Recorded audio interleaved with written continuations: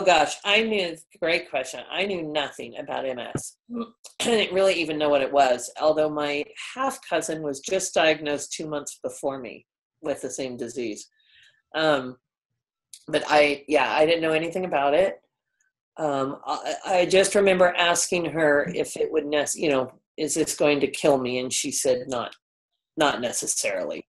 It's not. That was my big concern. Was I was just scared, and I thought, okay, whatever it is, bring it on. We can do it. We've got this. We'll figure it out.